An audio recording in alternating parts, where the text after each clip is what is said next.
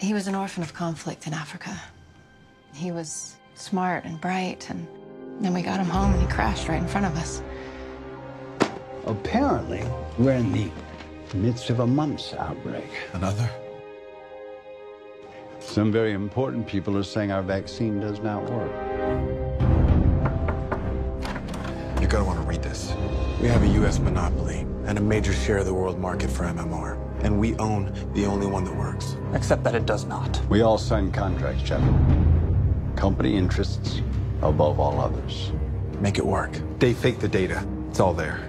They cheated on every level. You said you're a lawyer. Family law. And you want to understand why?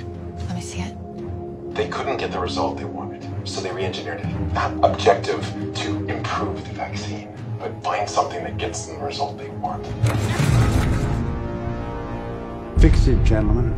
96%. The vaccine fails, we're all out of a job. It has failed. You need to get what's going on here. Is he in danger? Internal memos were released. Quote, we may have to seek them out and destroy them where they live. Chilling knows. And yes, he is in danger.